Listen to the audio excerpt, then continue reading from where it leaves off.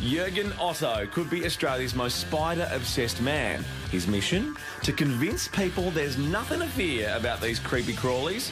Yeah, right. Spiders always been a passion and a hobby, and I remember when I was very young I was fascinated by them. While he loves all eight-legged bugs, Jürgen's favourite is the peacock spider. The main thing you notice when you look up close is that the peacock spiders are generally very colourful.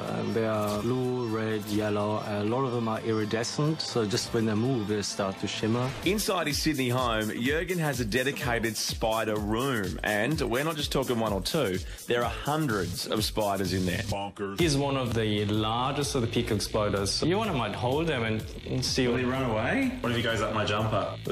No. That didn't work very well. I touched it. I actually touched it. And it's not just spiders. Jürgen also has containers of other seriously creepy crawlies. Baby crickets I feed them with. Look. Yeah, all right. Look, one just jumped out. I can't believe I'm running toward the spiders. 10 years ago, Jürgen noticed a male peacock spider performing an elaborate mating dance. So he captured it on video and uploaded it to YouTube. But I didn't really expect it to take off. One of the spiders in here, I think, this guy in here's had like 5 million views. That is crazy. Yeah, superstar. Like the Taylor Swift of the arachnid world. Jürgen even contacted various celebrities to help build the peacock spider's fame. The American president, the German chancellor, the Dalai Lama, Roger Federer, and Maria Sharapova, John Travolta, Hugh Jackman.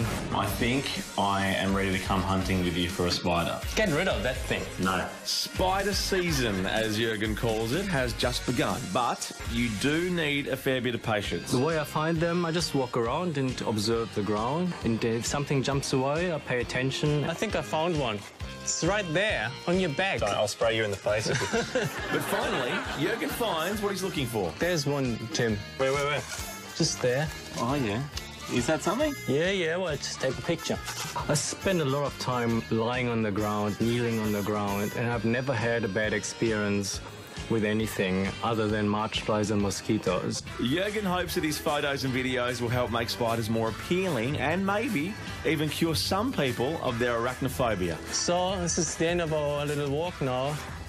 Do you mind if I just get rid of this one now? Right. Oh, this bad boy's coming home with me. Oh, well.